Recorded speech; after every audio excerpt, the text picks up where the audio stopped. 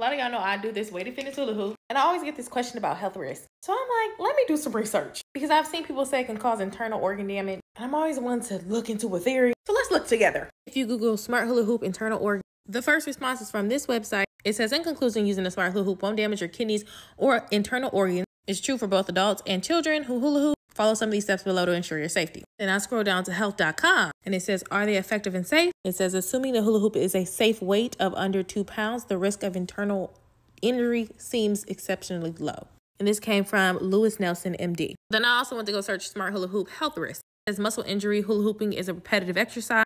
Skin irritation depending on the material of the hula hoop. If you use it without clothing over your torso, you may experience skin irritation. Bruising and injuries, back and hip discomfort. Then I went over to the National Institutions of Health. It just kind of compares weighted hula hoop to walking, but it does say hula hooping with the weight can cause a decrease in abdominal fat percentage. Now I'm going down a rabbit hole. They recruited 55 overweight non-diabetic subjects. In the end, the 53 subjects, fat percentage in the android area decreased significantly by hula hooping, but not by walking. Okay, that's cute and all, but it don't say nothing about risk, so we're gonna go back. Medical news today. This is the same article from earlier that gave these risks and considerations. It also gave safety, wearing appropriate clothing, hooping in a substantial space, stopping immediately if there's any discomfort. Now, this is health.com. Went over it briefly earlier today. With Lewis Nelson, it essentially says, are they safe? It depends on fitness level. Again, it just talks about it being under 2 pounds. Most injuries reported involve the abs or lower back muscles and are related to the movements performed during exercise, not as much due to the weight.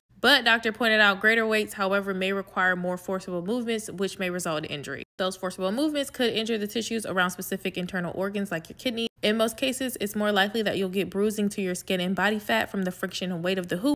Dr. Dark added that if you're in pain or become injured, you may want to take some time off that hoop. So in conclusion, I hope that gives you a little more insight on the possible risks that come with hula hooping and honestly some of the benefits. I was only trying to show you health risks, but I might as well tell you the other benefits that they said too. Balance, stability, strengthening the core, burning abdominal fat, and reducing bad cholesterol. And I only want to look at reputable websites. So yeah, I hope that helps.